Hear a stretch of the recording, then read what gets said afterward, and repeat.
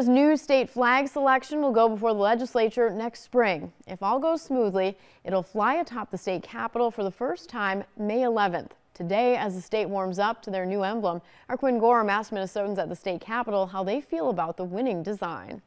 Minnesota has a new state flag, and it's very apparent that the commission who decided on it loves the design. But what do Minnesotans think? I'm here on Grand Avenue in St. Paul, finding out today what the people of Minnesota think about their new flag. The new flag was finalized on Tuesday after the state emblem's redesign commission picked a stylized version of an original submission. Rather than the striped design, the commission opted for a simpler blue-on-blue look. It seems opinions are all over the place on the new design. Some people explain they love the simplicity of the new flag and are fully behind it. I never was attached to our old flag. I couldn't probably draw it for you.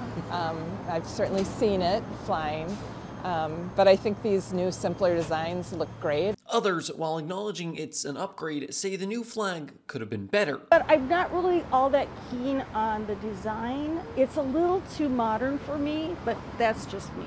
But it seems the majority opinion was underwhelmed. One Minnesotan explained that he wished they'd stuck with the original design. But I was a little disappointed that they got rid of the 3 stripes. I thought it was kind of cool to have like the water, the land, and the snow kind of symbolized there. It seems that while opinions are all over the place on the flag itself, most people can agree it's better than the old one. Reporting in St. Paul, I'm Quinn Gorham. The commission will likely draft up its official report next week, sending it off to the legislature for a vote next year. 11 of the 12 voting members voted for this state flag design. We'll be right back.